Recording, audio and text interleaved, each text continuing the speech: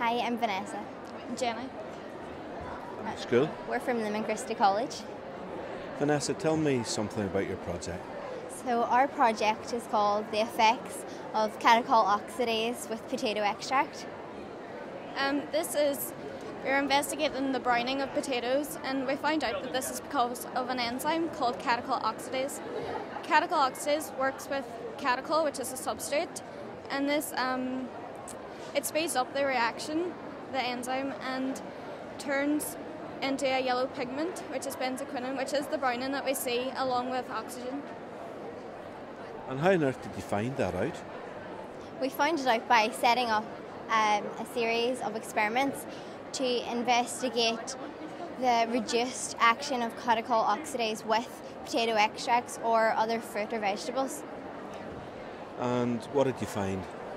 We found that we could submerge the potatoes in a sugar solution or a salt solution or in boiling water, but unfortunately sugar solution, it won't taste right, so we have to use salt solution for potatoes. So is this why my wife sticks the potatoes in cold water before she puts them on? Yes. That's my scientific piece. Yep. So what about your results then? Our results show that we've used different temperatures, and we found that the optimal temperature is 40 degrees and that the maximum pH value is 7. So we don't want the catechol to be too acidic or too alkaline. We also find that ascorbic acid can also be used to reduce the action of the enzyme. And we also found out if you put it in different atmospheres, such as nitrogen or carbon dioxide, that this will also stop the effect of browning. Okay, so this obviously, I would have thought, has implications for the commercial market. Yeah, this has implications for the food industry, and also the food industry is really big at the moment.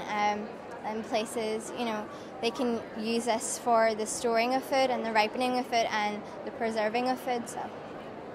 We find it can also be helpful in less developed countries, such as Africa, as large amounts of food have to be kept for long periods of time over there.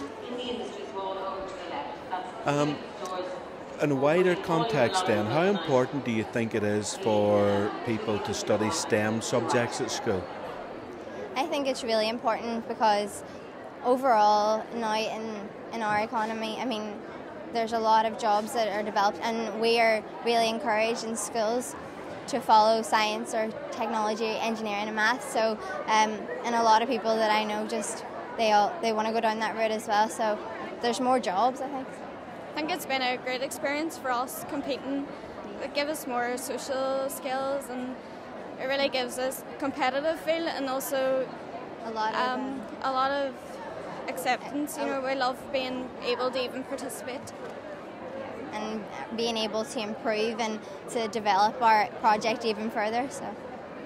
And how does the BT Young Scientist then play its part in all of that? This has been such a great opportunity, and even in our future we'll be able to say that we even got to this stage, and so it's been so important to us, and that we've been really excited to come here and to present our project. So. Yeah, lots of people have been congratulating us on getting this far. Even applying and then getting through and then even coming has been a great opportunity for us.